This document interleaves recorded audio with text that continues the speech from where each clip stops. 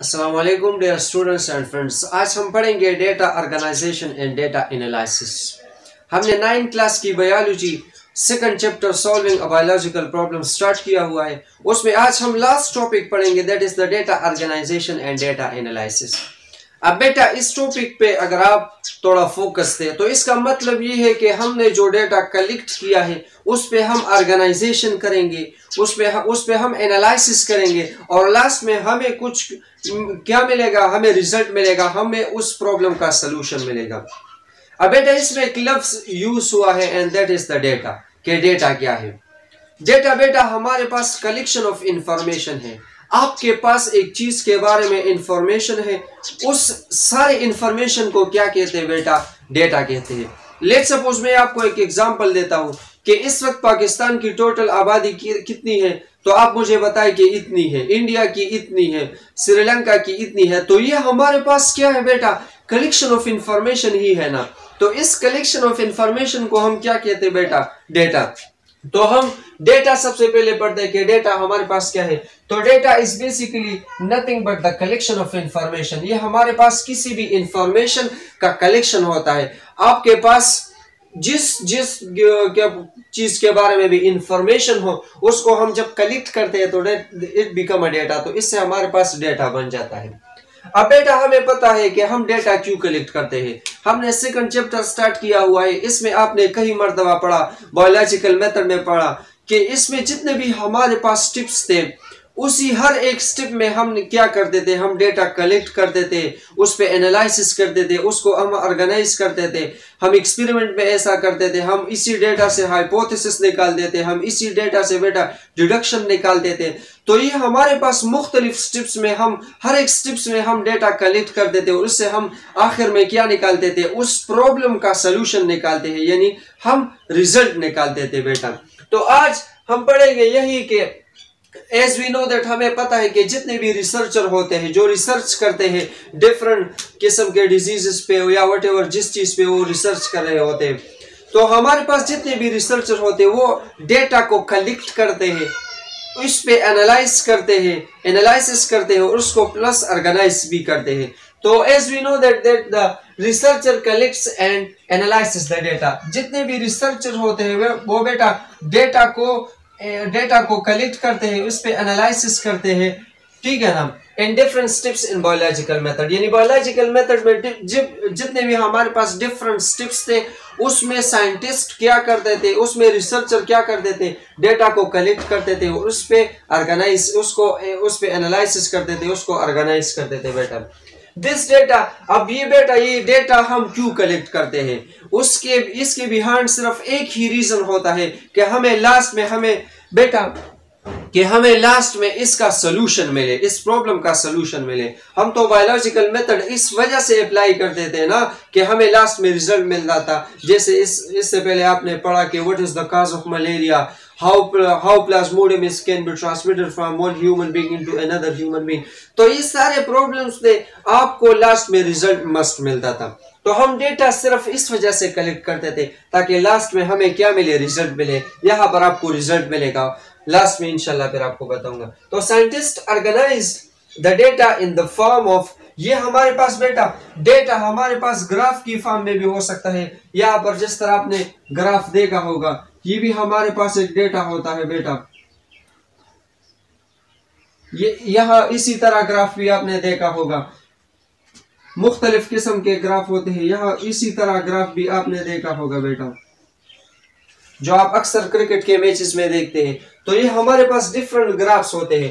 तो ये डेटा या तो ग्राफ के फॉर्म में होता है, या मैप यानी नक्शे के फॉर्म में होता है, या किसी चार्ट के फॉर्म में होता है, या डायग्राम के फॉर्म में होता है। तो मुख्तलिफ डेटा जो है ना हमारे पास मुख्तलिफ फॉर्म में होता है।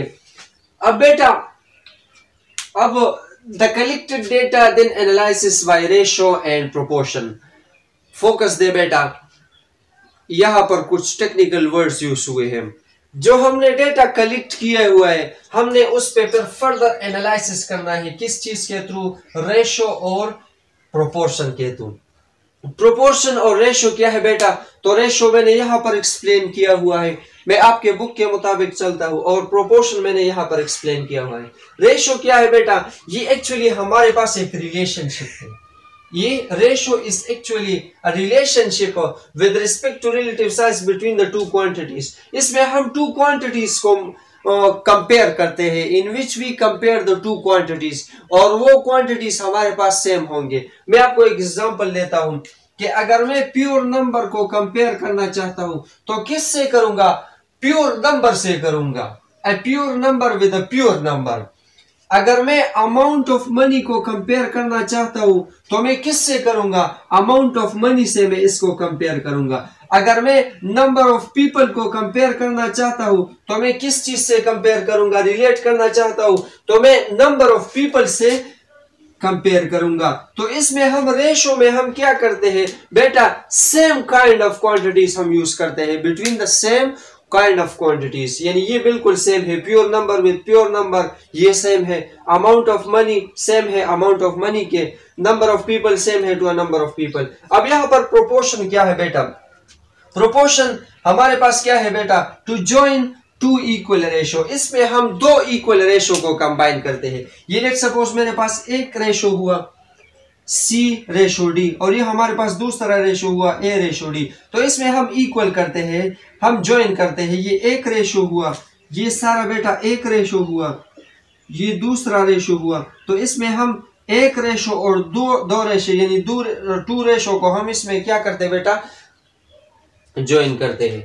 अब रेशो को अगर आप फोकस दे, इस पे थोड़ा फोकस दे, तो इसमें हमारे पास जी A और C ये जो एक दूसरे से दूर है, इसको हम क्या कहते हैं बेटा, एक्सट्रीम। यानी यहाँ पर A और D हमारे पास क्या है बेटा, एक्सट्रीम है, और जो करीब करीब है यानी B और C है तो ये हमारे पास मीन है। आपने मैथमेटिक्स में ये पढ़ा होगा। अब बेटा बुक में एक क्वेश्चन पूछा गया है कि लेट सपोज एक एग्जांपल दिया हुआ, मैं आपको एक्सप्लेन करता हूँ। If a biologist want to know how many sparrow would be infected with malaria if he allows Culex mosquito to bite 50 sparrow.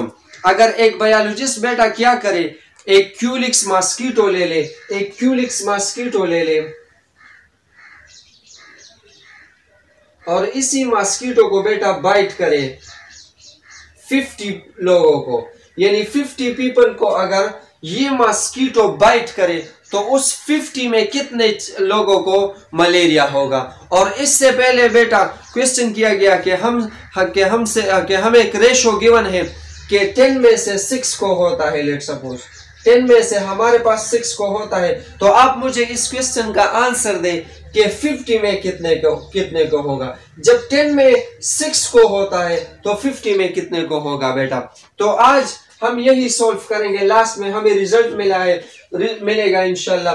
तो यहाँ पर कुछ वैल्यू गिवन है। प्रोपोर्शनल में याद रखिए बेटा हमें 3 वैल्यू गिवन होते हैं, यानी यहाँ पर आपको B भी गिवन है, C भी गिवन है, D भी गिवन है, और एक वैल्यू गिवन नहीं होता, उसको हमने खुद फाइंड करना होता है बेटा। तो यहाँ पर बेटा जो आपके बुक में गिवन डेटा दिया गया हुआ है हम वो लिख लेंगे। Given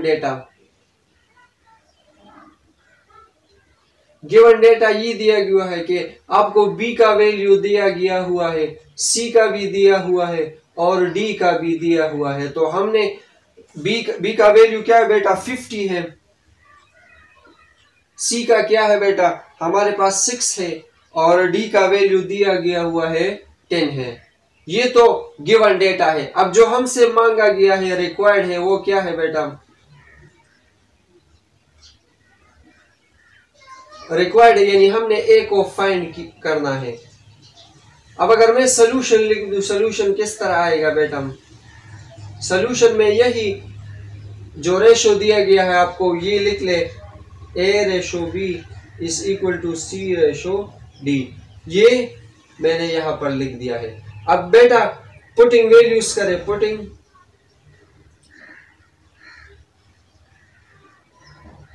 values we get. अगर इसमें आप वैल्यूज को पुट करें तो A अपनी जगह पर आएगा, रेशो अपनी जगह पर, B की वैल्यू क्या है 50 है, इज इक्वल टू C की वैल्यू क्या है 6 है, और रेशो अपनी जगह पर, और डी की वैल्यू क्या है बेटा 10 है। अब ये हमारे पास एक्सट्रीम है और ये दोनों हमारे पास मीन है, मीन है बेटा। तो एक्सट्रीम को मल्टीप्लाई करें, यानी ए को इसके साथ मल्टीप्लाई करें इस इक्वल टू, और इसको अपने साथ मल्टीप्लाई करें, यानी 50 मल्टीप्लाई 6, यानी मीन को आप भी आपने मल्टीप्लाई करना है और एक्सट्रीम को भी आपने मल्टीप्लाई करना है। तो जब मैं एक्सट्रीम को मल्टीप्लाई करूंगा तो a मल्टीप्लाई 10 आएगा इज इक्वल टू अपनी जगह पर आएगा, और जब मैं मीन को मल्टीप्लाई करूंगा तो 50 मल्टीप्लाई 6 आएगा। अब बेटा 10 को यहां पर शिफ्ट करें तो क्या आएगा, a is equal to 50 multiply 6, 10 को मैंने यहां पर लिख दिया है। तो अब यह इस फॉर्म में आ जाएगा बेटा।